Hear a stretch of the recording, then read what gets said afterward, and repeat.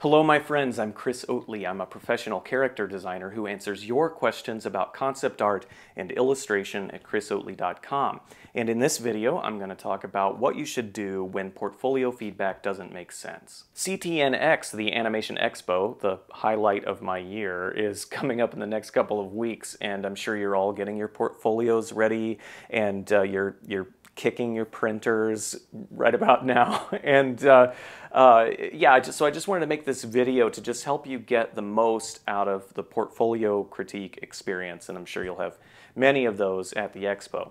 The first point that I wanted to share with you is that you don't need to get a portfolio review from every single person in the animation industry. Okay, I see this a lot at CTNX. I see artists running around like crazy to try and collect them all. You know, collect a portfolio review from every single person that will even talk to them. And you don't need to do that. That will just confuse you and exhaust you. Here's a good plan. Start with the people that are doing the job that you want to do. Okay, so if you want to be a character designer, start with Jose Lopez and Florian Satzinger and Jeff Wamister and me, and you can't forget Steven Silver. He gives the best portfolio reviews, so highly recommended that you get one from him. But yeah, but the point is that you don't need a portfolio review from everyone. You need the right kind of portfolio feedback. Of course, you're also going to want to get feedback from art directors and from your fellow artists, and when it's just going to naturally come up in conversation with certain people, and that's fine, but just to focus yourself and keep yourself sane and keep yourself from just getting exhausted unnecessarily, start with the people who are doing the thing that you want to do. The second point that I want to make is that you have to consider the source. Artists are going to give you a different kind of feedback than HR representatives and recruiters. And that's nothing against HR representatives and recruiters. There's some very good friends of mine. But we just generally think very differently. And we're going to give different kinds of perspective on portfolios.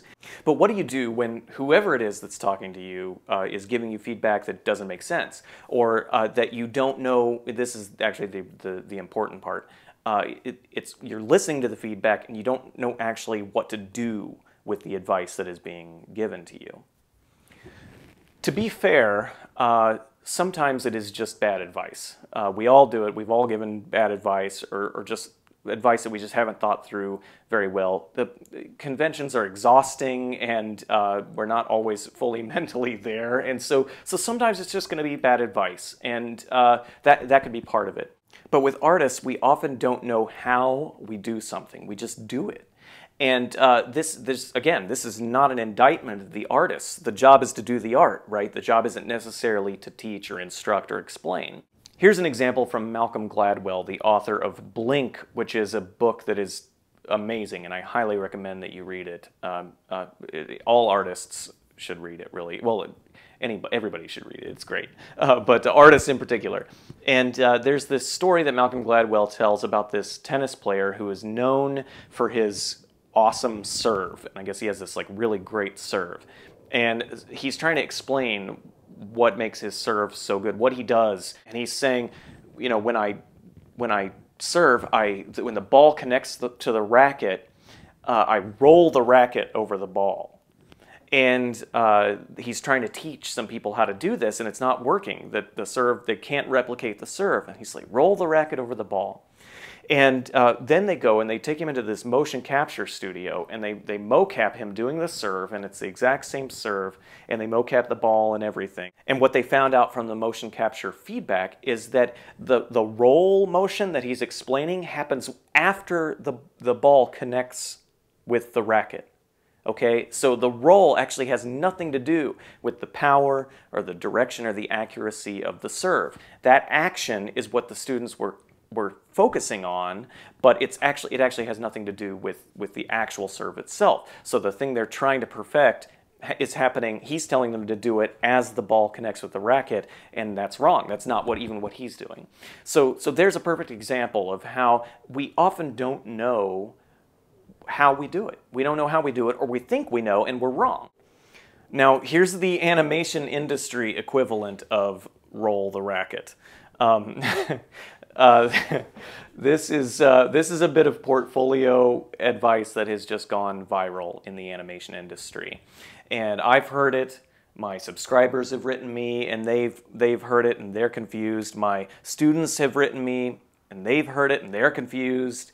And quite frankly, industry friends, this virus must be contained. We've got to shut this down because it makes no sense, and it's confusing people all over the world. And the statement goes like this: you need to put a greater sense of storytelling into your work. You need to put a greater sense of storytelling into your work. Okay? Now, this is a particularly tricky kind of portfolio feedback because it sounds like something you can do. All right? It sounds actionable. Also, it has the word storytelling in it. And the word storytelling is like a drug to anyone in or breaking into the animation industry. We hear that word, storytelling. Yeah, that's what I want to do. Storytelling. Oh, yeah, storytelling. And so it just kind of makes us stupid for a minute, you know, and we just go a little bit nuts. So it has that word in it. Also, the feedback virus often starts with these three words: you need to. And that sounds authoritative. That sounds so emphatic. It's easy to just assume that any confusion that you're experiencing is your fault. Because they're saying, you need to do this, you know, put this, and then you got the storytelling drug going on, and then you're hearing, you need to, and oh yeah, I need to do that, I need to, and of course we do. Who doesn't want to put a greater sense of storytelling into our work? Whatever that means, it sounds like a good thing, okay? So that's why this statement is so problematic. So whether it's this greater sense of storytelling thing, or it's something else that doesn't make sense, or if it is your fault, if you zoned out for a minute because you're exhausted from the convention and you just stopped listening, or if it is just plain old bad advice, you can do the same thing in any scenario. And that is, take responsibility for your own artistic growth and help them communicate with you by asking follow-up questions. Here's one follow-up question that you can ask, and it might be the only one that you have to ask, and that is, what is the one next specific action that I can take to blank, whatever the confusing advice is? So with the storytelling example, it's, what's the one next specific action that I can take to put a greater sense of storytelling into my work?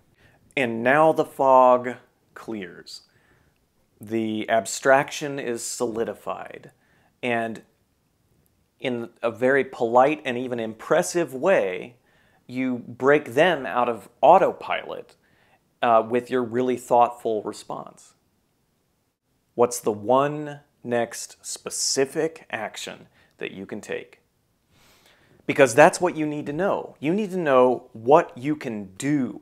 You need to know what to do when you get back to your studio and you're sitting there in the big blank piece of paper and you're sitting down to work. You need to know what to draw. You need to know what to research. You need to know what to read or what to watch. You need to know what to do. So whenever there's portfolio feedback that's vague, usually it's someone is asking for an effect. They're asking you to make work that has a specific kind of effect on them, and that this storytelling concept is no exception. When they say they want a greater sense of storytelling, that they mean that they want to get immersed in the work. They want it to feel like a movie.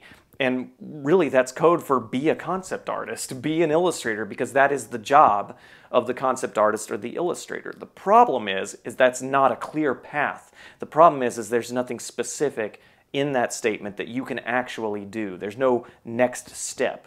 That's the abstract effect that the work has after it's done. It's not telling you how to make the work.